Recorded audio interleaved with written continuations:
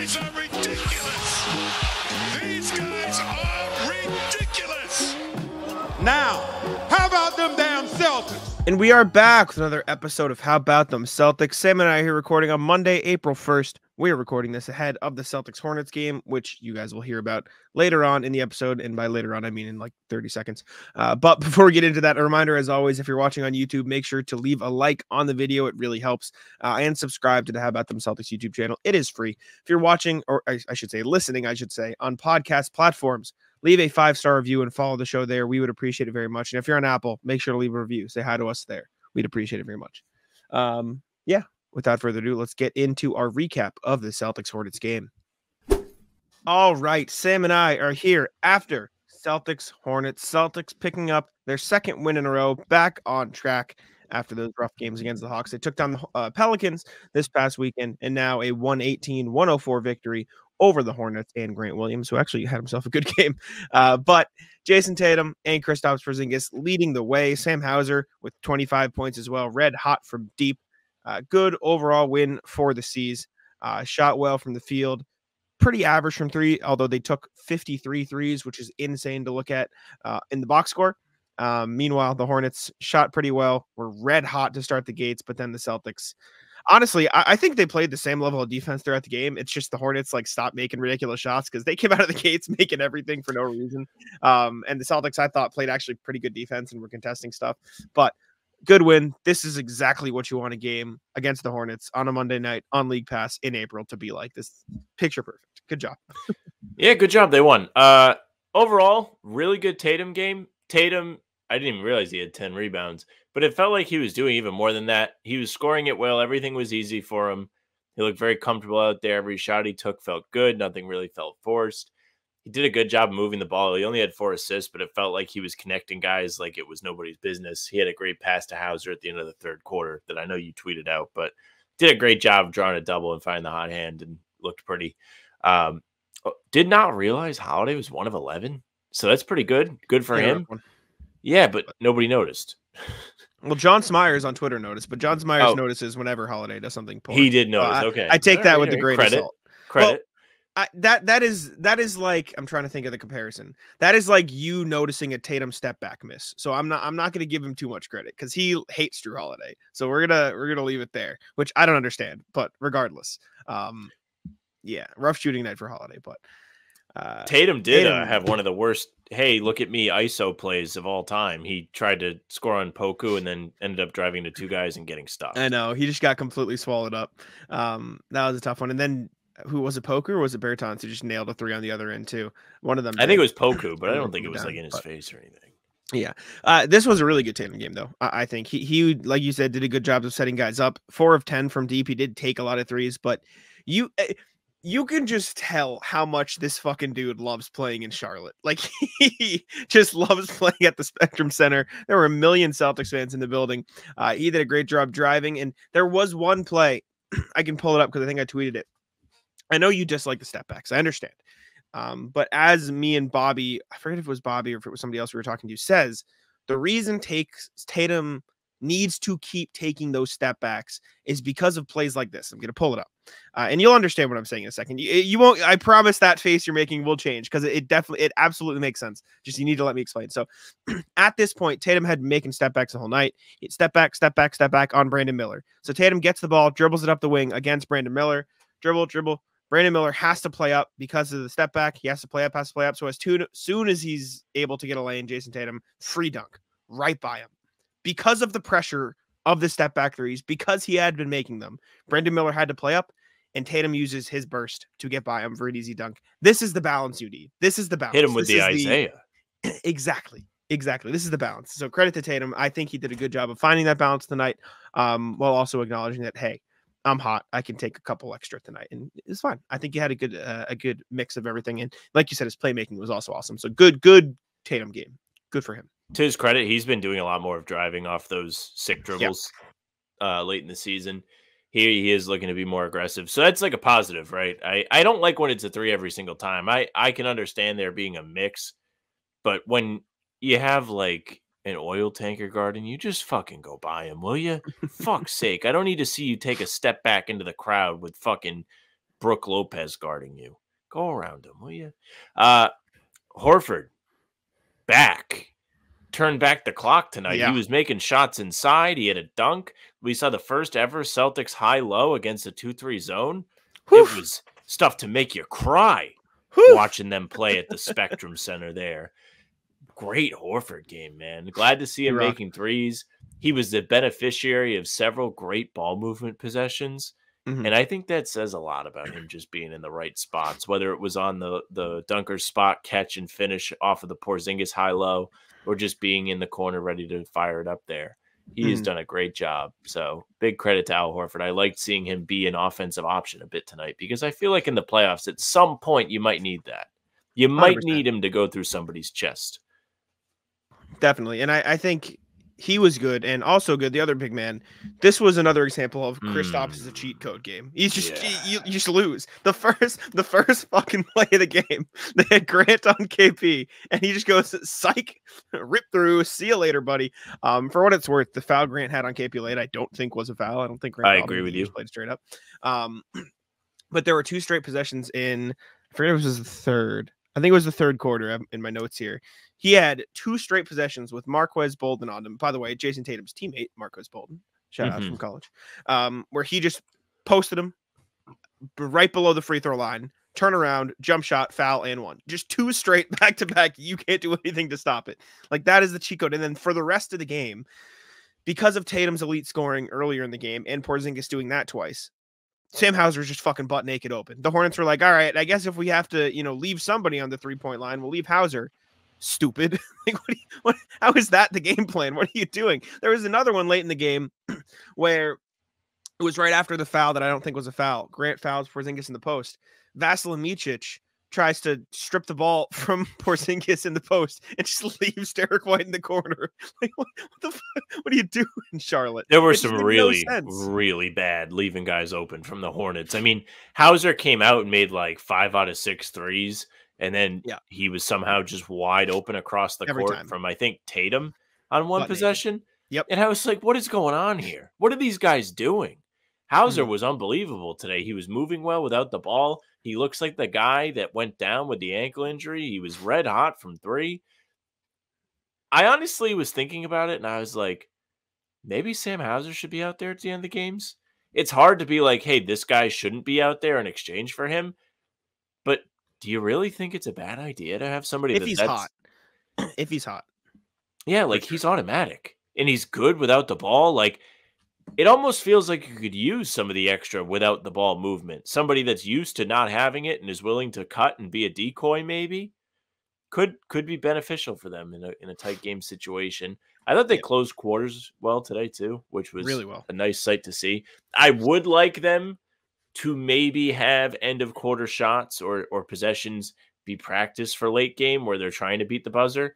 Because I think it was the second quarter, Tatum had the ball, and it was a slow-paced possession. Obviously, you're trying to run the clock down. But it didn't end in a basket. I didn't think whatever they got was terrible. Maybe I'm tripping. Maybe they did get a basket. But it was a lot of dribble. Like, there was not movement. It mirrored a lot of what we see late in the game. And I think if they really want to have a sandbox to play in, they might as well use the end of the quarters for that. At least for a little bit here. Like, Wednesday could be a nice chance against OKC to sprinkle in some stuff you're looking to execute in a tight game. For sure. I also say I think this was a big gravity game. Just having and that's equally the Hornets are bad. So yeah, with the Hornets, this is equally guys. Equally the Hornets aren't good, but like even the plays where they didn't completely leave guys, like that Hauser play at the end of the quarter, they screened for Tatum. Miles Bridges just did nothing. Like it was his fault because he didn't rotate anywhere. But like you had him, Tatum driving to the wing, guys helping over, all eyes on Tatum, and then just Hauser butt naked open on the other side of the court. That's gravity. There was like obviously the Porzingis ones where they showed multiple bodies at him in the paint. Gravity, like that's another one. The foul on O'Shea Brissett, or excuse me, the foul against O'Shea Brissett when he almost had the super cool lob. That was all gravity because everyone was staring at Porzingis. Easy. Like all of this comes down to like the Hauser offensive rebound when he got in there and snuck in and had the putback. Gravity. People are paying attention to the wrong people. It all comes back to Tatum and Porzingis are such great scorers that the Hornets are sending multiple bodies, or at the very least, that's all players are paying attention to. And some of that will go away because the Hornets are a terrible defense. This was horrendous. Steve Clifford should have head in hands. Like, what are we doing? Like, he got a tech early on for a reason, but it shows credit to the Celtics for finding that and taking advantage. Also, for what it's worth, this is the first time in 3 games the Celtics cracked the 40.3 or 43s attempted mark, which I think shattered. I'm not saying I know he shot a bunch. I'm not saying like chuck them up, but I do think like it is a marker of good offense for them. It is a marker that they are passing and driving and kicking effectively. As long as they're coming in the right way. And I think they did, especially tonight against the Hornets. So credit to them. Derek White, also good for a great game for him. 19, 9 and 5 in a block, sick block on Vasa Micic, 7 of 15, 410. He rocked. 3-point stroke is back. I don't know if it ever left, but it felt like there were a couple games there. Yeah, it felt like there were a couple games there where he was a little cold, but he did a great job controlling the pace. You saw a little bit more of that Derek White, Kristaps Porzingis 2-man game a little bit as well, which we posted a video on. Go look if you'd like. So that was fun. And for what it's worth, he didn't have much box score impact, but I thought O'Shea Brissett was pretty good in this game. Like, he was cutting at the right times. He had that really good contest on the Hornets fast break. And then that led to a crazy Sam Hauser 3 in the corner. That motherfucker was moving, fading away in the corner. Just up there. But yeah, I thought O'Shea was good off the bench. I thought he played good minutes. I like O'Shea minutes, man. I stand by that he has the energy that could spin a playoff game on its head. I don't think we'll actually have to see it, but if he could make threes, man, he would be a great NBA like role player. He really would. Charlotte, Miles Bridges, not very good at finishing layups. Very, very bad at finishing layups. That man, what was he? He was 10 of 23. He must have missed at least 5 layups, left 10 points right at the rim. Shout out to Grant, though, because Grant did really like battle in this game. He played hard through the end. He played good defense through the end. He was efficient for 23 points, 2 of 4 from 3. Good for Grant. Good to see him playing well in Charlotte, even though we like to joke on Grant. Like, seems like a pretty decent guy for what it's worth. He played well, yeah. Like him. Except for Mike Tatum. Yeah, except for Mike Gorman. You heard Drew Carter reference it on the broadcast. Yeah, it was like kind of weird. Scal Like, didn't say anything. Yeah. It felt awkward. No, but Grant had a good game. I thought he played pretty good defense, as good as you can against Kristaps Porzingis as 6'6". I thought he got called for that bogus foul, but other than that, he was fighting. He tried his best. Like, that's all you can really ask for him. This Hornets center rotation is cooked when Marquez Bolden is your go-to, like, only guy over 6'10" in your rotation. That's at a Poku who. Dude, Poku stinks. Yeah, I know he got Tatum on that one drive, but this guy is. There was this one play. It was the first clip I tweeted of the night. Celtics were running in transition, and this man Poku. Usually, the term "head on a swivel" is like a good thing. He was fucking lost on this play. Watch Poku try to find like who his matchup is, where he's supposed to be on this play. This is first quarter action. Celtics bringing the ball down the floor. Changing the screen right now. Here we go. Celtics bringing the ball down the floor. Luke Cornett kicks it. Pritchard's driving. Look at Poku. He's like, where am I going? Where's my guy? I think I have Cornett, so I'll just kind of stand in the paint. Oh boy. Here. Let me hang out here. Yeah, where's the guy in the corner? Where's the guy in the corner? Where's the guy in the corner? Wait. The net barely moves. Wait, let's look at this. Let's watch the moment of panic when he realizes the guy in the corner. Okay, he goes, okay, he's in the corner here. He's in the corner here. Wait, what the fuck? Where's the guy? He looks the wrong way. Who are you going to see over there? You looking for the photographer? He thought he was in the corner, man. He thought he was in the corner. He wasn't even looking at the corner. You can't see the corner. You're looking out of bounds. So bad. Were there any other cool clips? I feel like there were a bunch of like fun things that happened to this game. One thing I want to talk about. Well, you look. This was a great game because it felt like multiple guys had their fingerprints all over it at different stretches. Because there was a Tatum stretch, there was a Porzingis stretch, and then there was a really fun Hauser stretch. And there was even some Derek White stretches mixed in there where he was just making the most open corner threes you're ever going to see. I like that they were able to play through multiple guys for multiple stretches, and they were able to feast doing it. Tatum feasted. Porzingis had his way with the centers that the Hornets don't have. Sam Hauser was having the offense run through him, and he was just running around. And it was all efficient. It worked. Charlotte didn't have an answer. You could do this in the playoffs. You can run the offense through Sam Hauser if you have to. It's crazy. What it takes for a Monday night Charlotte game on April Fool's Day, I'll tell you that. Football season may be over, but the action on the floor is heating up. Whether it's a tournament season or the fight for a playoff home court, there's no shortage of high-stakes basketball moments this time of year. Get in on the excitement with Prize Picks, America's #1 fantasy sports app, where you can turn your hoops knowledge into serious cash. Testing my skills on Prize Picks this season is the most exciting way to play daily fantasy sports. If you have the skills, you can turn $10 into $1,000 with just a few taps. Prize Picks is really simple to play, and I can make my picks and submit my entry in less than 60 seconds. Download the app today and use code CLNS for a first deposit match up to $100. Use the code CLNS for the first deposit match up to $100. Pick more, pick less. It's that easy. Yeah, psych. It is crazy to say out loud, but I totally understand and agree with what you were saying. Like, the Celtics have so many weapons. I did find a couple clips that I want to see. This one play from KP getting the ball. I think the Celtics have run this for Tatum in the past, and I vividly remember, I forget what game it was. It might have been the Sixers game earlier in the season where Horford got a couple threes in the corner in crunch time, and Tatum found him. This similar to this play at the very least. I don't know if it's 1-to-1, but Derek White gets the ball at the top of the key, then passes it to Kristaps. It's horns. They're running horns effectively, except Tatum didn't get to the other elbow yet. But Kristaps gets the ball at the wing. Tatum sets a screen for Derek White, who drives. But since the Hornets aren't switching and they don't want to put Trey Mann on Tatum, Trey Mann is forced to go all the way around this Tatum screen, which allows Kristaps Porzingis to find him in the lane. Miles Bridges has to help over, and then L. Overton gets the most open three you've ever seen in your life, and it's cash. Like, it's free offense. If the Hornets aren't switching, then you're cooked. Like, the Hornets have to switch this. This is terrible defense by the Hornets. If you don't switch this, you lose.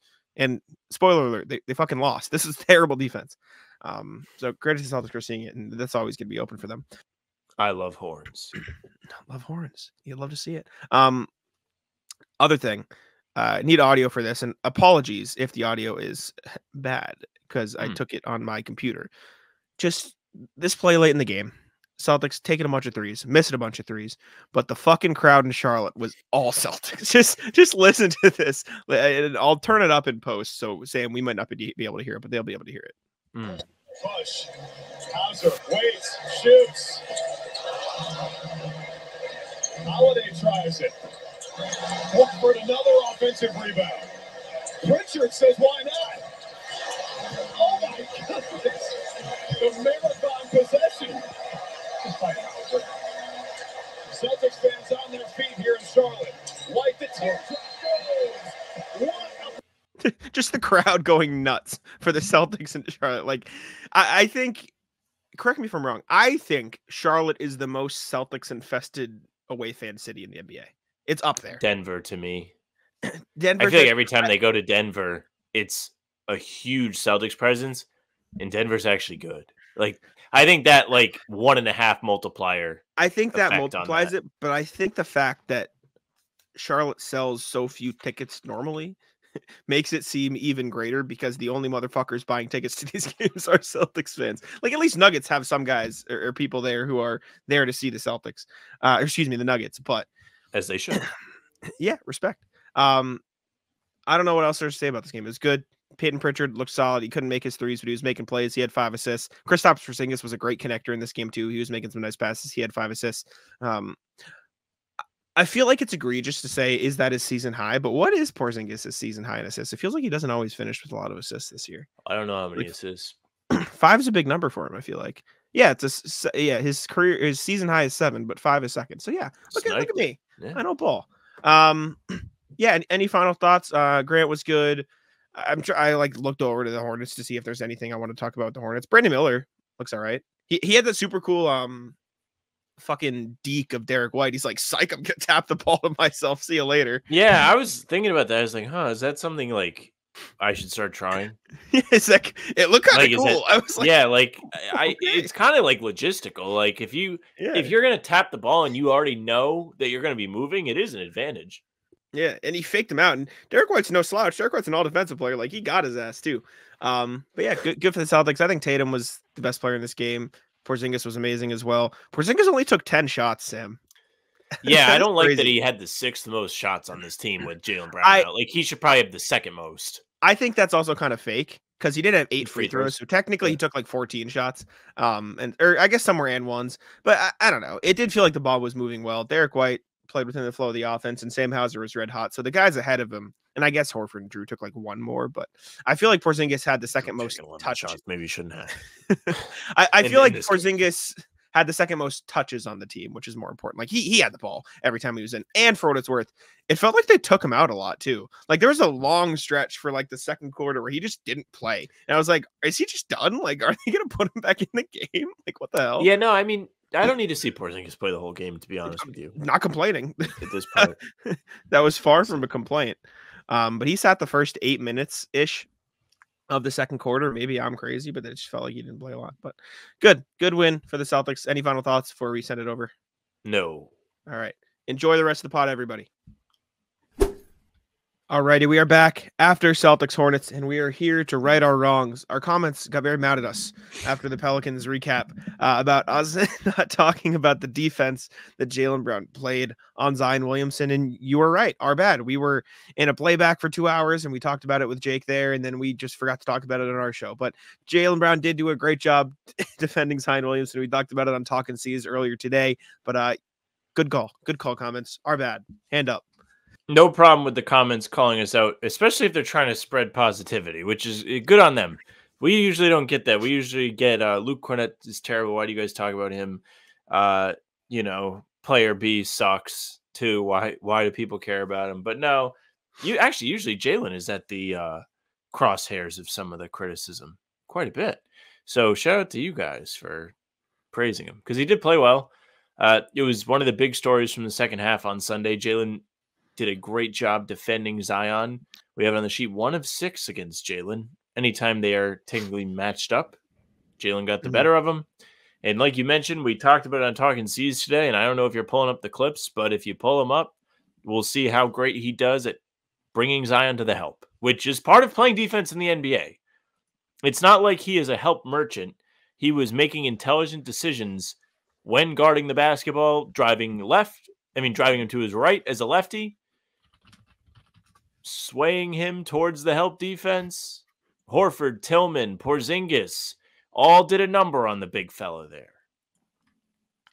Yeah, no, Jaylen did a good job fronting him. He talked about the challenge. He said different strategy than usual, but whatever the team needs. I feel like that's something my team relies on me to do now. So I'll take it with honor and responsibility. This was my matchup, and I wanted to make sure we made it tough on him, and I think we did. He said, quote, "You got to be strong enough to take the initial bump, but you also got to be quick enough to stay in front of him, which makes him a tough matchup. You don't see a lot of guys like Zion in the world." For what it's worth, matchup data on NBA.com said Zion shot 1 of 6 against Jaylen Brown, although NBA matchup data also lies. This is not to diminish Jaylen Brown's success, but it truly was a team effort guarding Zion Williamson throughout the game. I have the clips here. You look at the, quote, 6 shots that Zion took against Jaylen, and a picture forms really quickly that the Celtics just defended him as a team, right? Like Jaylen's job was to be the initial defender on him. This was the one make he had on the night, and it was a very tough finish against Jaylen Brown and a team of Porzingis as well. But past that, it is all Jaylen Brown being the initial defender on Zion Williamson, making it tough for him at the start, and then feeding him into a flurry of other Celtics help defenders, including Kristaps Porzingis, who blocks him there, and then once again blocks him a second time with Derek White playing help defense in the paint. And as Sam mentioned, Al Horford and Xavier Tillman doing a great job on him as well. You're going to see the same clip twice here if you're watching on YouTube, but Jaylen deserves all the credit. Our bad comments, we did forget to talk about it. I wrote about it for what it's worth. I did write about it for Celtics blog, discussing how good of a job he did, his comments on the matter, and his focus on defense, which has been a priority for him this season. But again, as you see from the clips, it was truly a team effort. Zion Williamson is a tough cover. Jaylen Brown drives him into a team of Tillman and Horford there. And so credit to the Celtics as a team for slowing him down after a red hot first quarter in which he shot 5 of 6. So good for Jaylen. Yeah, they let him get to his left every single time in the first. Just go in reverse every single time. Easy layup for Zion. Good to see them adjust. Mm-hmm. W. That's literally the only Celtics thing there was to talk about because it's March and there's nothing. So we're going to go right to the email here. Let's go do the email, see what y'all have to say. Reminder to comment what's popping on the podcast for a chance to win a $10 Incognito gift card. We do have 2 entries today, so we will be spinning the wheel. We have Mr. Sean Seiler. that wheel. You can't pause when you say spin the wheel too, because then I really get lost. Oh, no, come on. It's for dramatic effect. Sean Seiler, it's dead air. Sean Seiler and Zach Nugent are getting the spin on the wheel today. Sean, he defended us seriously in the comments. Sean, we appreciate you, but you should be nice to people as well. You can do both at the same time. Zach, the incognito, Zach, email us at hbtcpod@gmail.com with your name and phone number. We'll get you hooked up with a $10 Incognito gift card. Again, comment what's poppin' on the podcast on YouTube or in the email for a chance to win a $10 Incognito gift card. Thank y'all for entering. Zach, send us an email. All right, let's go to that email now. We have 3 from RJ. RJ, the email GOAT. Let's see. What's poppin'? Nap time instead of NOLA. Evening, gents. Sorry I missed most of your playback session. I was grabbed a nap thinking it was a 5 p.m. start here in San Francisco watching the replay. I liked how the C's regrouped early, but after the early burst from the Pelicans, nothing new or different, just stepping up their defense a notch. I'm feeling much calmer tonight than after the Hawks game. Maybe it was the nap. While we aren't seeing a lot of innovative plays in the final 10 games, tonight looked like a preview of Coach Mazzulla's playoff rotation. 9 deep with the starting 6 pulling between 30 to 35 minutes apiece. Pritchard and Hauser were their usual selves off the bench, and Tillman was the center du jour based on matchup. I'm confident Luke will get minutes when he pairs up better. Magic numbers for HCA in the finals is down to 3. Another good thing. Be well, RJ, and I think even the C's towel. What is this? And I think even the C's towel boy had a good game tonight. W game from the C's. Yeah, tough one to take a nap through. Best game of the week. You had the abysmal performances against Atlanta. Then you actually get like a game where they had to respond to a little bit of adversity. They went down double digits against the Pelicans. That doesn't happen. And then they came back and won. Pretty good game. Sorry you missed us, RJ. We missed you. Next one from RJ again. What's popping? One game at a time.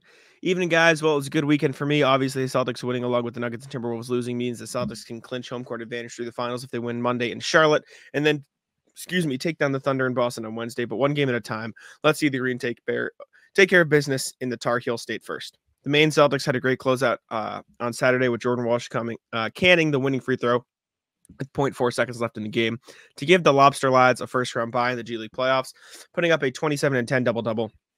Going 5 of 12 from the land of plenty is nothing to sneeze at either. Finally, on a non-Boston front, my alma mater, Purdue, got back to the Final Four for the first time in 44 years. The last time they did it, I was a senior in high school. Larry Bird was in his rookie season, and Joe Barry Carroll was the presumptive number 1 pick. Zach Edey is averaging 30 points and 16.3 rebounds in the tourney, improving on his 24, 11, and 7 season numbers.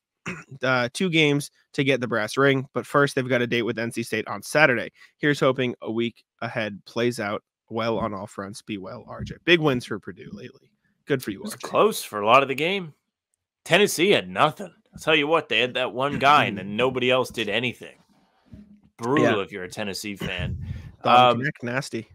He is nasty. How high is he supposed to get drafted? I heard lottery. I think he's broaching on top 10. Yeah. Okay. Edey. Everyone keeps saying Celtics. I keep seeing it on Twitter. Saw it today. Edey to the Celtics. If they get him, I hope he actually has time to develop. Because I don't know how ready he's going to be for the switchability, but I know you've compared him to Cornette. And if he's going to do that and be okay at it, then fine. Yeah, I don't hate that idea. He can just be a better Cornette or a taller Cornette, which is crazy because Cornette's huge. So good for Edey. Did you see, speaking of runs in the playoffs, mentioning the Purdue's run, did you see the run UConn went on against Illinois? Yeah, 30-0. That's insane. That's enough. Use your context, Sam. What if that happened against the Celtics? Well, that's like one of those things. If it happened against the Celtics, I'd be mad at the Celtics. Like, it's not like one of those, the Luka scoop shot from the 3-point line underhand that was insane. That would make me break my TV. But if it's just 30 unanswered points, that's more than one fluky thing happening. That's either the other team is straight up better than you or your entire team is melted. It is crazy. The 30-0 run is insane. I wonder when the last time that happened is. That's disastrous. It's tough. It's tough to contextualize that because there's probably a ton of 30-0 runs in college basketball because they schedule those Mickey Mouse games early in the season, so they get off to a good resume for their tournament bid. It's true. No, weird. Good for UConn though. They're in the Final Four. NC State though, the run of centuries. All right, last email from RJ. What's poppin'? Why wait? Morning, guys. Fun talking C's today, Monday. As regards to Drew's quote about getting figuratively, quote, punched in the mouth, my reply is why wait? I'd love to see the Celtics come out in the game and assert their superiority from the start. I think the last time we saw something like that was the Jazz game in Boston, where the C's came out strong and just kept dominating. That's all. Be well, RJ. Yeah, I mean, ideally, yeah, they did it in the Warriors game. That's always Portland? the ideal, but I think Drew's point is like, it's March. It was good to get punched in the mouth to remind, like, okay, we can't sleepwalk through all these games. And so hopefully they won't need to get punched in the mouth in the playoffs, I think is the takeaway. Yeah, I mean, I understand RJ's take here. You don't want to have to come out and respond, but it's nice to see them actually respond when it's put in front of them. Because one of the things we all complain about when it comes to the clutch games is like, every time they're in a clutch game, it goes to shit. Well, every time they come out and get punched in the mouth, it doesn't go to shit. They actually know how to figure that out. So that should make you feel good, because this is a situation in the playoffs that could happen. You could be going on the road to play game 3 against, let's say, Atlanta, where you just lost 2 in a row, and they come out with some juice. The home crowd's pumped, especially now that they saw you lose twice. And the team feeds off it. And you go down 5-10 points early. How do you respond? Well, if you do what you did on Saturday, you're going to be just fine. You're going to lock in on defense, and you're going to completely drain the energy out of the building. That's what you want in a playoff game. It's going to happen. The playoffs, as much as I wish they were perfect, will not be perfect. I highly doubt that they will be perfect. I'm sure even if they win all the games, they're going to make mistakes along the way. They're going to put themselves in tough spots. It's what we've seen this group do for years now. Every time they go to the postseason, it's like, oh, yeah, okay, we'll lose the first 2 games to Miami. We'll lose game 1 against Philly. We'll fail to sweep the Hawks in the first round. You name it. Losing like all the home games to Milwaukee in the second round 2 years ago, failing to win home games against the Heat 2 years ago. Like, just the inconsistency we've seen from the Celtics in the playoffs in recent years should make you want to see them be able to respond when things don't go well. That's why I think everybody gets so upset about the late game stuff, because if you're watching them melt there, what's going to happen in the playoffs? And you could say they might not get there, but the playoffs, shit happens. They might get there. Yeah, and I'm not looking to re-argue with you just before you start. I'm sorry. Okay, it's not what I'm trying to do. I was like, I was listening to you talking. I'm like, how the hell did we get here? How did this happen? Yeah, no, I'm not looking to make you upset. That's just where my brain took me. I was like, how is this the pathway of thought process? But thank you, RJ, for the email. We appreciate it. Before we jump to the NBA section, just a reminder that we are recording on April Fool's Day, and Taylor Snow decided to share this beauty. And it just, everything I see on Twitter today just throws me for a loop, and I get really confused. Damn, dude, they did Derek White dirty. I know, right? They should put like the beard on his head. If you're listening on audio platforms, it's just a picture of the entire Celtics starting 5, but if they were bald. For what it's worth, I think they kind of look Porzingis and Jaylen look sick. I think they could rock it. I don't know about Tatum and Drew as much, but Drew still has his back braids. That's fucked. I know. He's got the Costanza going on with his braids. Jaylen does too. It's just less noticeable. You can see a little behind his ear. Anyways, jumping over to the NBA section now, we can take a look at the standings, see who's doing what, see who's playing well, see who's playing like shit. Let me pull it up on the screen for y'all. Spoiler alert, as per usual, Celtics still 11-game lead in the Eastern Conference. They're cooking. They haven't let up a bit. The Bucks just picked up a win. They're 6-4 in their last 10. The Cavs 4-6 in the last 10. And the rest of the Eastern Conference top 6 is playing pretty well. Knicks 7-3, Magic 6-4, Pacers 6-4. That race is tight. Knicks only a game ahead of the Magic. Pacers only a game and a half behind the Magic. The Heat have fallen into, or are still in the play-in tournament, but are only half a game out of the Pacers. Pacers who could fall into that play-in. Meanwhile, the Sixers, who have a guy coming back who we'll talk about very soon, sitting in the play-in as well. 2 games out of the 6th seed. This race for 5 through 8 is a lot closer than I thought it would be heading into the final couple of days. I really thought the Heat and the Sixers would stay down there. And as per usual, Bulls, Hawks, 9-10. The rest of these doesn't matter. You know, well, Toronto's now lost 13 straight. But you know what's funny is kind of rooting for the Pacers to fall back. Yeah. Just like if you want to think of, like, I just don't want to stress earlier in the playoffs. And I know all season I've been like, I don't love the idea of playing the Pacers. They did beat the Celtics a couple times in the regular season. But, like, if Miami leapfrogs them, that means you don't have to play Miami no matter what in the first round. Actually, you wouldn't have to play them again until the conference finals. Then you would have Philly versus Indiana, 7-8. Mm-hmm. It's tough to imagine Philly losing to them with a healthy Embiid, like in a game that they're like trying to win. Mm-hmm. Then you get the pick of Indiana, Chicago, Atlanta. That's really what your top seed in the Eastern Conference should earn you. Instead, you're over here sweating. Am I going to have to fucking deal with Embiid? Am I going to have to play Jimmy Butler again? What the hell's the point of playing well all season to get the 1 seed when you got to deal with this? I guess. Would you rather play Cleveland, New York, or Orlando in the first round than Miami or Philly? Maybe Cleveland the way they're playing right now. I'll tell you that. Ass. I know. I think Donovan Mitchell. I think all 3 of those teams are significantly better than the others, though. Even though the Heat obviously have the trauma that comes with it in Boston, but you always say Philly doesn't matter. You think what? You don't think like a healthy Embiid makes Philly better than some of those other teams? I'm not saying they're beat the Celtics good, but I mean they're probably better than Orlando. We're going to talk about this, but I also just don't think you're going to get a fully healthy Embiid. I just don't believe that at all. I can't wait till he comes back just so we know. Whether like you're right or like he is looking good, I just would like to know.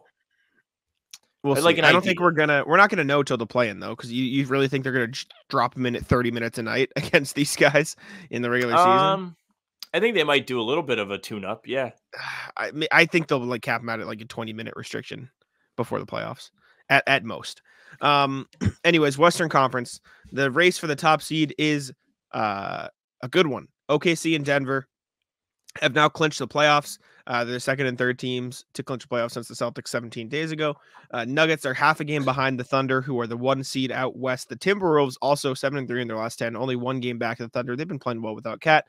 Clippers are falling, but the Pelicans' loss to the Celtics has dropped them back a little bit into 6. Dallas is surging. They've won 7 in a row, 9-1 in their last 10. They are only 2 games out of the 4 seed and home court advantage in the playoffs. We didn't see that coming. Kings and Suns are 2 games behind the Mavs and the Pelicans. A gap is forming there. Lakers only a game and a half out of the Kings and the Suns. And the Warriors have reestablished a little bit because the Rockets lost, and they are 2 games ahead of the Rockets now. And as per usual, Jazz, Grizzlies, Blazers, Spurs, doesn't matter. They're out. They're done. But yeah, man, I just want the playoffs to start. Like, I'm looking at this, and I'm just like thinking about matchups in my head. I'm like, oh, it'd be kind of fun if like the Pelicans played Minnesota. That means you get a small market team to advance no matter what. Mm-hmm. Like, I like the idea of OKC, obviously, maybe landing a Durant first round matchup. I know he was mercifully, whatever the fuck the word is, mercifully booed. Is that how you say it? What are you trying to say? They booed him nonstop. Sorry, I just got to call my headphone shut off. You're going to have to say it again. And now YouTube ads started playing. I'm going to lose my mind. What did you just try to say? This is unbelievably fucking cruel. I'm sorry. I couldn't hear you. I got to call. I'm not saying the word again. You'll hear it on the edit. All right. Sounds good. They booed him nonstop every time he touched the ball. Respect. Okay. Gotcha. But that would be great for the playoffs. I think that's like the kind of energy you want in a playoff series. If you're the NBA, you like the. Got it. What is it?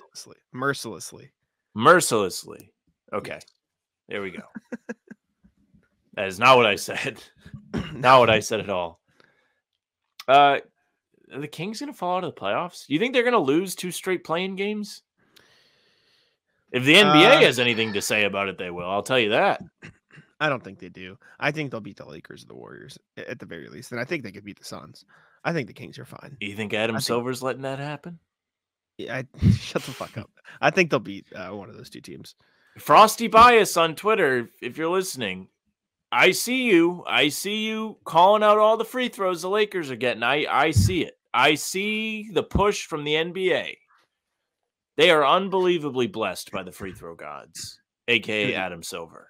Anything can happen in the plan, but I don't know. I think the Suns could just as easily fall out of there as the Kings could.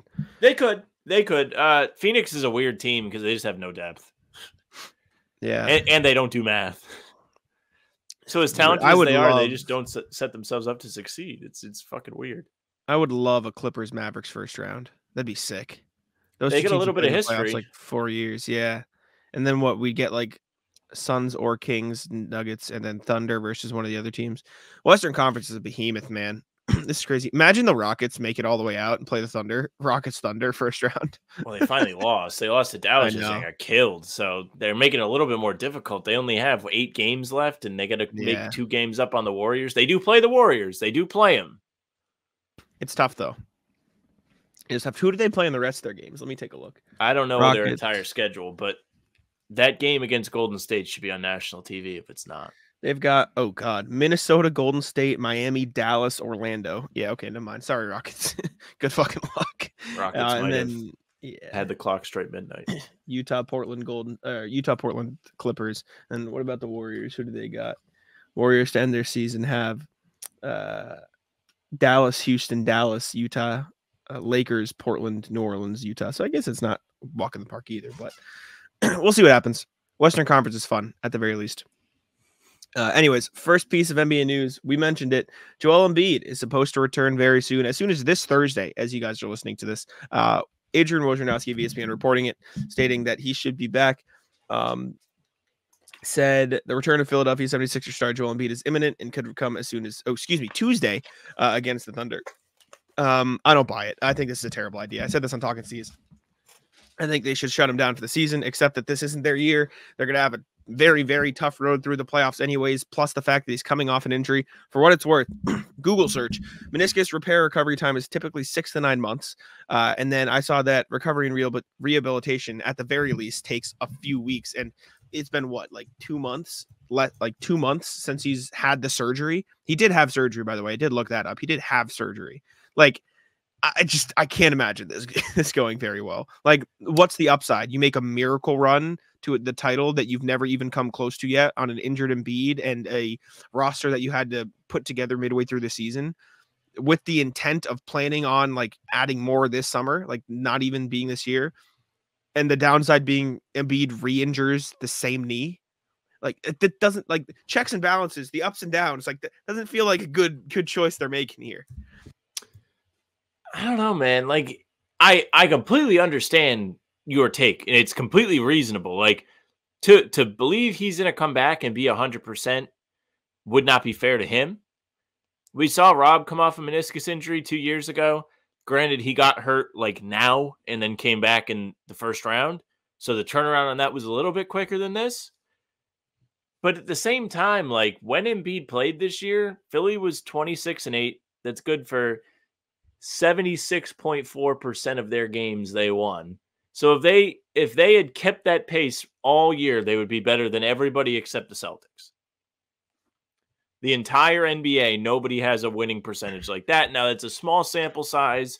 It's not necessarily sustainable, but this comes into a perspective of them that's like, hey, maybe we think we can compete this year. Maxi's playing better than he ever has. Granted, that should have happened with Harden leaving. He's going to have more opportunities. He's going to have more time to shine. They trade for Buddy Hield at the deadline. They add shooting. I think if you're the 76ers, solely from that point of view, you have reason to believe him coming back is worth it for you. Now, there is a risk to him coming back. 1, he might suck. 2, he might get hurt worse. And if he gets hurt worse, what does that do for your team down the line? If that guy is hurt and he isn't able to be near the caliber he's been over the last couple seasons, that's going to be tough to win games if you're Philly. It really is. You're not going to be able to compete. You couldn't even get past the second round with him healthy. So I understand your perspective. I don't know if it's going to work perfect. But if you're Philly, you feel like this is as good of a team you've probably had, except for that 2019 team. You might as well try. Yeah. Couple things. The 26-8 record, like, yes, that's good. Of those, what is that? 34 games, 10 were against teams above 500. They beat the Celtics. Color me impressed. Yeah, like, yeah, I get it. But, like, that's a tiny sample size. And of the 34 games he played, 24 were against below 500 teams. You're supposed to beat those teams, obviously. But, like, I don't know. I don't buy it. This is a guy who's had injury problems in the past. He's been injury prone. He's dealt with lower body issues throughout his entire career. He's even when he's been quote unquote fully healthy, he's dealt with problems in the playoffs of not being in shape, not being in all this, not being good in the fourth quarter, not being up to it, injury problems, potential issues, potential, concerns. And now he's coming off a surgery to fix a meniscus tear or partial tear or whatever in his leg. Like, I just have a very hard time believing that he could be good. He could be great. He could be fine. But expecting him to be the MVP front runner that he was, carrying, by all means, carrying this team. I know Maxi's been good, but without Embiid, obviously you see what fucking happens. Like, Correct. Carrying this team, expecting him to be that after meniscus surgery, I think is stupid. It's not going to happen. I just have no belief in it happening.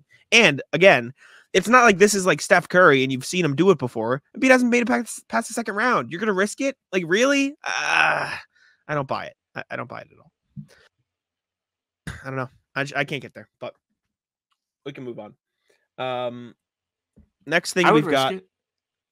Why? I would just get ready for next year. Why risk it? Well, I just told you why. They probably feel like they have a good chance. Like, they played well when he was healthy. I guess. I don't think the risk outweighs the reward, in my opinion, I guess. And we can just differ there. That's fine. It's tough. It's tough because if he gets re-injured, like, this is going to be one of the worst decisions you've ever made. Like, that's horrendous. I mean, we laid it out. Like, I get, like, what you're saying. I don't think it's outrageous, but I think there is a possibility he comes back and he's okay. At least serviceable. My big thing is, if the difference between no Embiid is they wouldn't even be in the play-in. Like, the Sixers team without Embiid is nothing. Versus MVP Embiid is, they have a really good chance. They've been really good. Even if you're in between that with like a half healthy Embiid, like a quote unquote serviceable Embiid, like what's that peak look like? A 6 seed, right? Like that's my whole thing. At that point, I would just rather get him fully healthy, ready for next season. And maybe they think he is fully healthy. I have a hard time believing that with his history and meniscus surgery. Like that it's hard for me to get around. You're justified in your skepticism, but they also do know more than we do right now, at least. Sure. Definitely. I don't know. I'm at least excited to see what happens with this in the next week. It is interesting. I just don't know. I don't know. I feel like they have to have some sort of confidence if they're going to bring him back. I hope they do. Actually, well, maybe not from the Celtics perspective, but for his health and safety, I hope they know what they're doing. And I don't doubt it. But anyways, next thing we got Paul George and the Clippers are supposedly not close on the extension. So all this stuff of, could Paul George go somewhere else this summer might have some backing to it. This is from Brian Windhorst of the Hoop Collective. Now, they can't sign Harden to extension during the season. That's not permitted by his style of contract, so that's not a surprise. Nothing happened there. But it's now been 3 months, give or take, and there's been no agreement on Paul George. And the word in the NBA is that they're apart. It's not like, let's have a big problem. They're apart. I think the league believes Paul George wants to remain a Clipper. And there would be concern in the league about recruiting Paul George, especially if you have to give away players to open up space. My informed speculation is that eventually Paul will agree to a deal with the Clippers. It may not be the full max, but it may be for more than what the Clippers have been offering. So it does sound like there is like some, I don't want to call it skepticism, but like they're not close on a deal right now, Paul George and the Clippers. This is kind of weird just from like both sides, because you think Paul George would want to secure money as he ages. Plain and simple. You want to make sure you're financially secure. And that's what he's trying to do. Mm-hmm. Right? Yeah. But if you're the Clippers, you're trying to continue to build on a brand. This Clippers team, by the way, that has been pretty good when everybody's healthy. Westbrook is included in that for what it's worth. When he's healthy, they are a little better. But they're also building a new arena. They want to have a good team in there when the arena is finished so people will come and actually go to Clippers games and join the wall. You're going to have to pay to put players out there. You're still the Clippers. I know you're in a big market in LA, but you're the little brother. You're not the Lakers. If you're the Clippers, you need to pay these guys. You have to.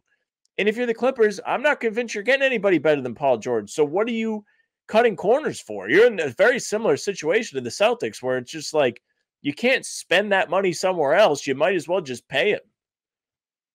Yeah, I don't get it. Like, this makes all the sense from a Paul George perspective because there probably are teams out there, cough, cough, Philadelphia, who could give you, like, close to, if not a complete max.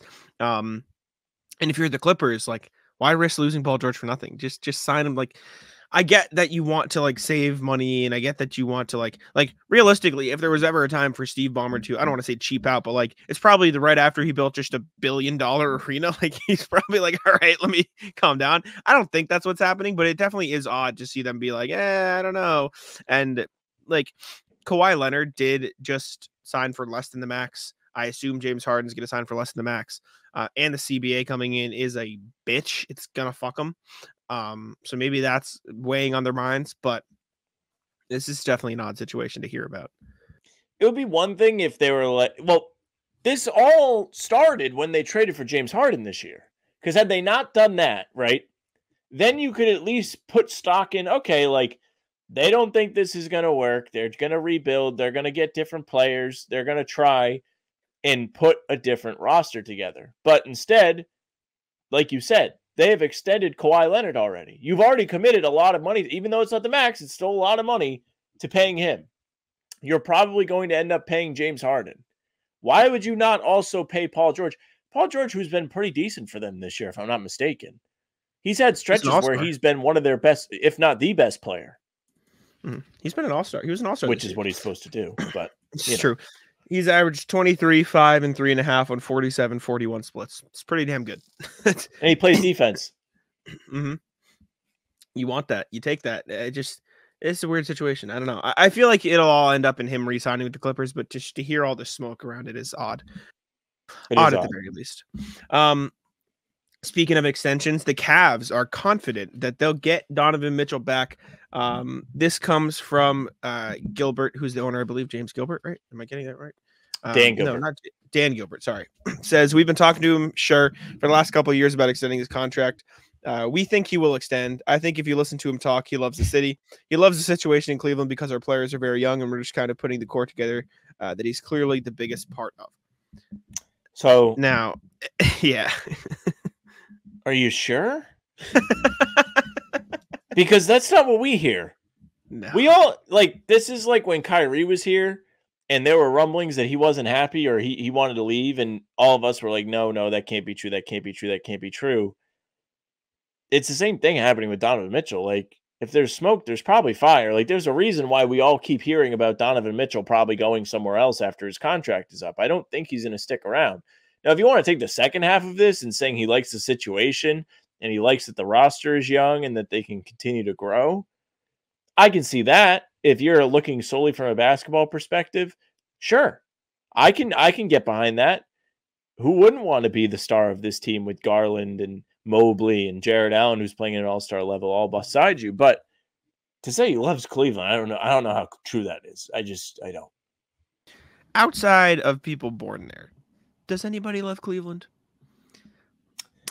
John Fanta loves it. Why? I think he's from there. That doesn't count. Not allowed. Wrong. No, I don't even get it. Like, it's one of those things, like, everybody just says Cleveland is sucky, but, like, I've never been there, so I can't tell you. Me neither. Jakeem Noah certainly doesn't like it, and he must have reasons, right? Like, it's just like, if you could go to anywhere in the country, like, if you had to go on vacation and rank the all 30 cities in the NBA by vacation destination, probably close to last, right? Like, you can even think Utah. They've got mountains. You can go skiing. There's stuff to do, right? Like, Charlotte, like, you can probably, I don't know how close is Charlotte to the beach. Probably not very close. At least it's on the coast, at the very least. Yeah, it's a nice, like, warm weather. Like, it's nice down there. Like, you can find stuff to do, right? Like DC has all the, like, history there. DC is like, fine. Landmarks. Yeah, DC, it's cool. Underrated. Like San Antonio, at least they have, like, the Alamo. Like, there's some history there. Like, you can find fucking something to do. Correct. What the fuck does Cleveland have? What are you gonna do in Cleveland? Correct. It's just, but, like, if you live there, it's a little different. But you and I are also different than NBA players. He's not from there. Yeah, it's I don't know. I don't know, man. I don't know. We'll see. Like, I don't know if an NBA player would love to live in Providence either. You know what? Maybe we're misunderstanding him, and maybe we're misunderstanding Donovan Mitchell, because him saying, "I think he'll extend," he probably will extend. And then he'll I say, will get me the extend. fuck out of here. Now, extend me and trade me, brother. See you later. How could we forget? These are no longer team contracts. They are NBA contracts. So if he's like, someone's going to pay me money to play basketball, I will take that. And then we will deal with that later. Yes, sir. Anyways, second or last NBA thing, I suppose. The Knicks are unsure about Julius Randle and OG Anunoby returning. Josh Hart recently said, we're going to approach the season as if those guys are gone. And if they get back, it'll be a pleasant surprise. Shams Charania of The Athletic says it seems OG Anunoby is more likely than Julius Randle at this point.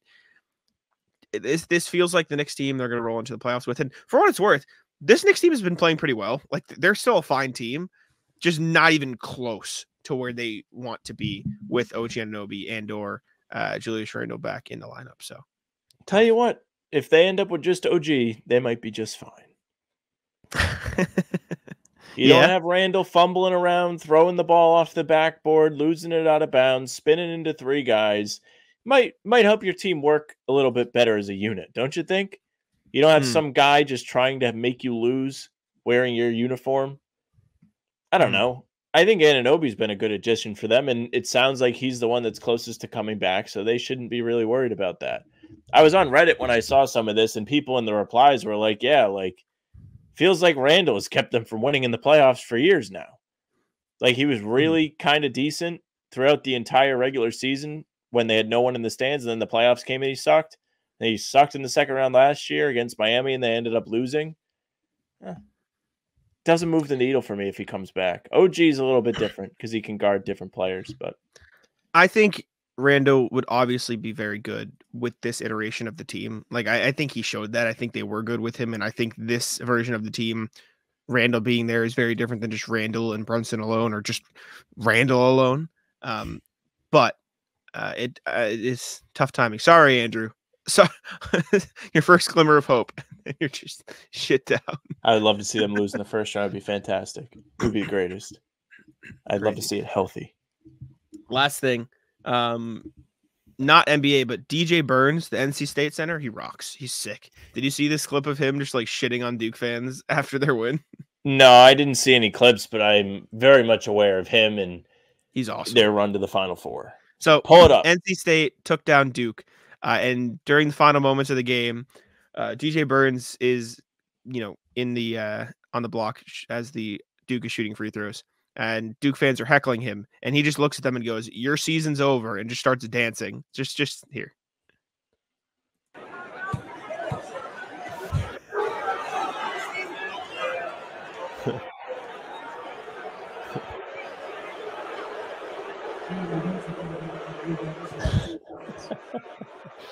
The funny thing about him is if you ever listen to him talk, he's very well-spoken. Like, he's very wholesome. He isn't somebody looking to pick fights. He doesn't even come off as like a trash talker is really my message here. And you got him to talk trash. Duke does it best. Did you hear Jokic? I saw that Jokic was intrigued by this gentleman. Yes. So Jokic was asked about him because DJ Burns is like a skilled big guy, and someone asked him about it, and he had this to say. It might not be the best audio quality, but here. He's amazing. He's amazing. No, it's just not they're not supposed to make it, right? I think he's so skilled. Especially lefty, I like him lefty. And something like little teammates Michael playing behind him. Gotta do a good job. He's amazing. He's amazing. He loves him. I don't think he could play in the NBA for what it's worth. Probably not, but we've seen other guys get a chance. Like Kenny Lofton obviously hasn't worked out, but it's true. I haven't watched enough DJ Burns. But DJ Burns was told about this, and this was his reaction to Jokic was watching NC State. He's probably psyched, dude. And so this is what he had to say when he heard about it. Do you draw anything from him? Really? Yeah, for sure. He dunks a lot more than me, but I feel like, he also shoots threes way better than me. So I feel like as far as, post moves and everything, we have a similar game in a sense. I wouldn't say all of our game, but I say specifically as far from a post aspect. He's like, really? He's talking about me. His face lights up. Very cool. As DJ anyone's Bird just would. rocks. He's just awesome, man. DJ Bird's is sick. He's an easy guy to root for. Like I mean, even listening to him speak in that clip, like you can hear like he has like the kid in him that's just excited about being there and loves the game and stuff. Mhm. So easy to get behind him.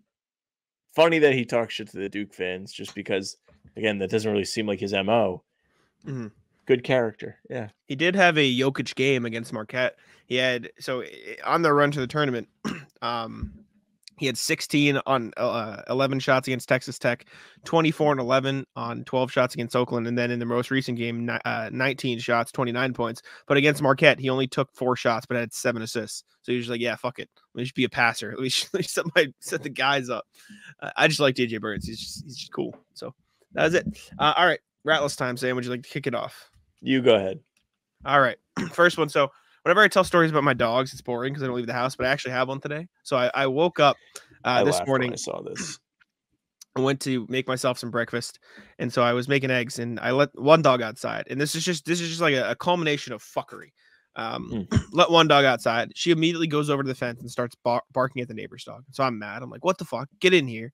And as I'm outside, my other dog starts barking out the front window on the other side of the house because somebody else is outside. So then I have to run over there, shut him up, and then I'm making my food, and I'm making like an egg and cheese sandwich. So I have the cheese out, and they like it.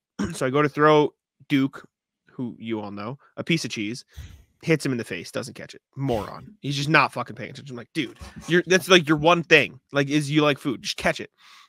Other dog comes in.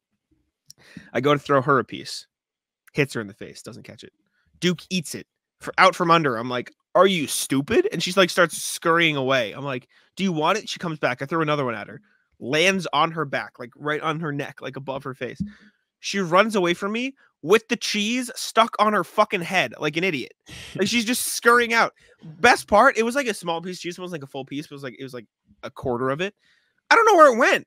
I can't find the cheese. It's just gone. She came into my room, so there's definitely just like fucking cheese laying around somewhere, but it's gone. She just ran away with it on her fucking head, and I have no idea where it went. And so there's just cheese somewhere in my house now because she's an asshole.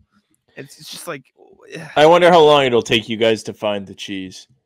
It's a very small piece of cheese, but it just, what the fuck? What are we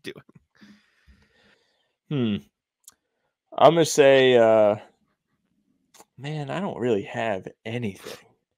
Ratless, my creativity. I mean, I can't come up with anything. I got nothing for you. I'm so mad at myself that I have no creative juices in me, like whatsoever. I go through stretches of like trying to write for Celtics blog, and I just like keep myself from writing. And I'm like, no, I don't have a good idea. It's okay. I won't do it. I could not be more disappointed in myself. I will continue to sit here and stew and think about what I would like to discuss, but I currently have nothing. So ratless creativity. All right.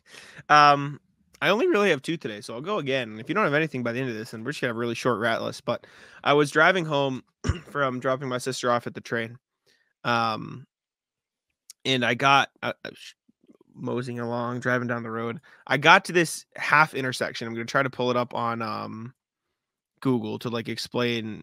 All right, I'll move the rat. My my context here. Good for but something here. Jeez. I was driving along. I get to this intersection. Driving up, drive past it, and this car comes along the other way. So it's like a windy road, and there's I really can't find it. I'm really getting like annoyed that I can't find it, but I'm gonna have to like drive down from my street to like figure out where I was because there's just no landmark because it's just like a back road. Like there's no actual landmark to like distinguish where this thing is.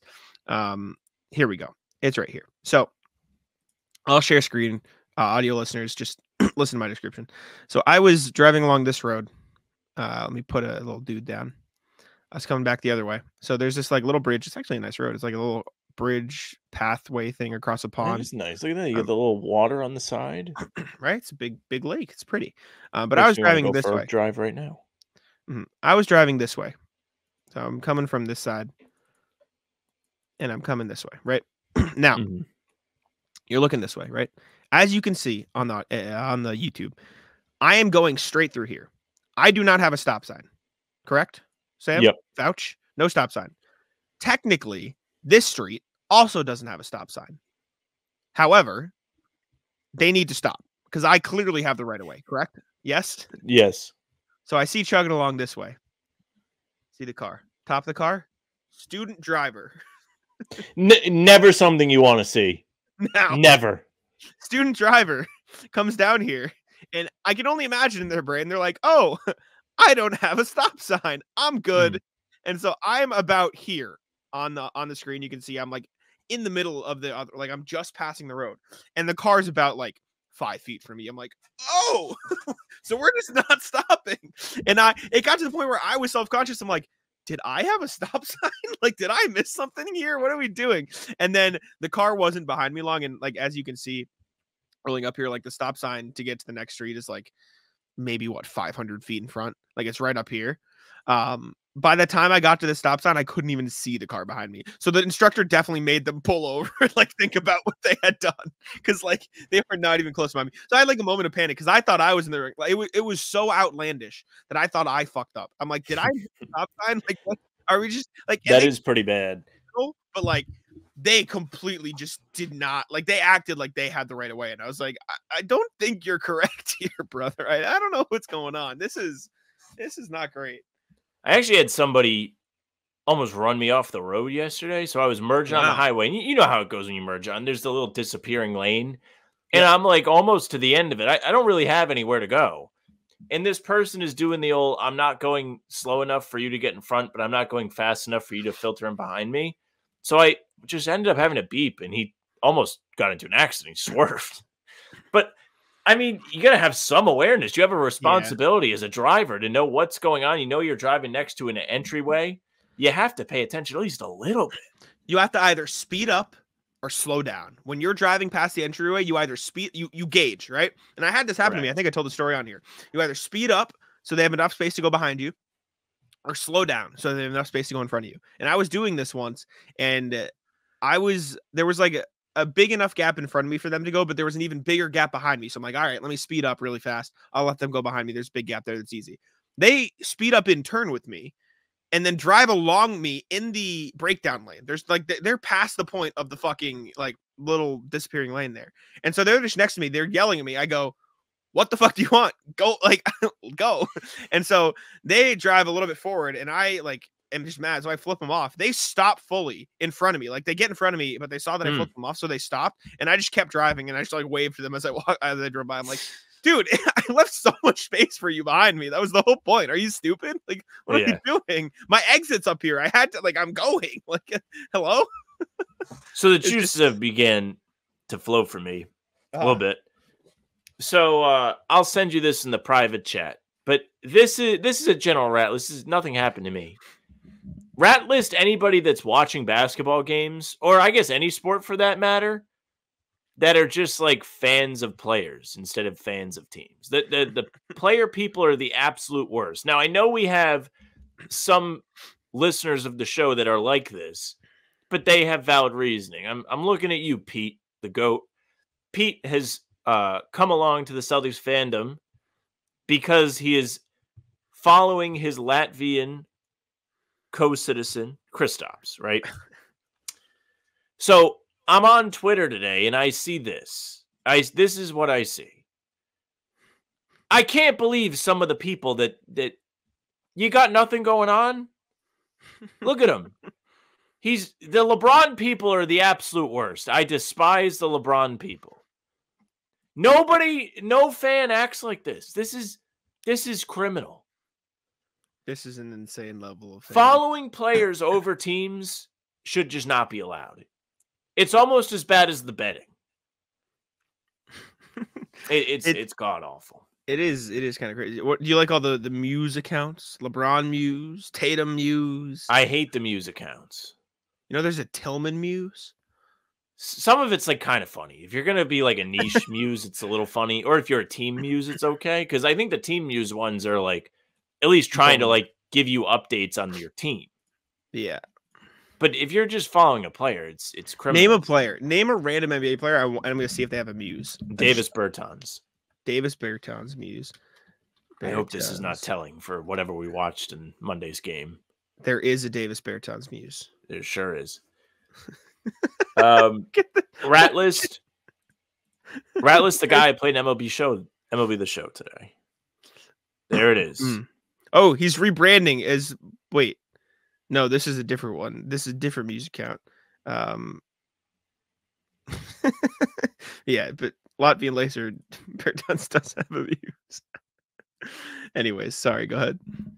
Rat List, the guy I played in MLB The Show today. So I remain undefeated in MLB The Show. I still have not lost. I'm up to 14-0. Won a pair of games this afternoon. However, the last game I played was I thought I might lose. I ended up winning 10-7. And it's funny, I was actually going to message the person after the game and be like, good game. You played well. You were hard to pitch to. He sends me a message before I even have the chance, and he calls me a low ball merchant. If you're going to call me a low ball merchant, now what he means is I'm throwing pitches below the zone in the dirt, which is kind of how I pitch. Why did he swing at them? That is the question. That is the question. Because you want to know what I did is I took my walks in that game. I walked 3 or 4 times. I just won't swing. If I'm not getting the pitch I want to swing at, I won't swing at it. That's how baseball works. Yeah. That's how you play. That's how baseball is. If you want me to pitch different, then quit letting me pitch like that. Plain and simple. Dickhead. Then called me lucky. I had 2 perfect lineouts because your dumbass stadium was at an altitude, so the ball just glides instead of actually, using gravity to go to the ground. It was unbelievable. But anyways, there's that. And I'm going to do it, Jack. I wasn't sure I was going to do it. I'm going to do it. Ratless White People Church. So if you have grown up, I don't know if your family's religious, Jack. Are they? We were when we were younger, but not really. Not. That's how it went for me. My mom would have liked to go to church on Easter. Would like to go on Christmas. Had me go through all the classes and everything. Yep. Church is not fun. When you're a kid, church is not fun. Usually you're going on a holiday, which makes it worse. You want to go home and play with your new toys, whether it's from the Easter Bunny or Santa. So as we approached Easter yesterday, a couple weeks ago, I'm hanging out with the lady, and she's very quiet. She's anxious about something. I'm like, what the hell's bothering you? She says to me, are there basketball games on Easter?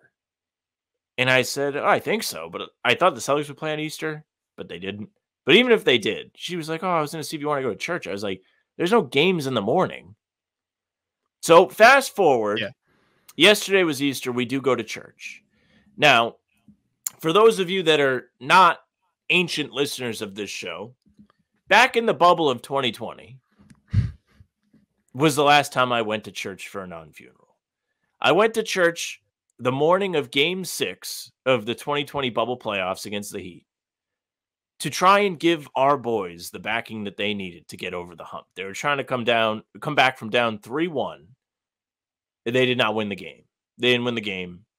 My heart was broken. Some of you were in the comments saying serves you right. Fair enough. This is the first time I've gone back since then, and she's aware of this. So I was joking with her as we walk in.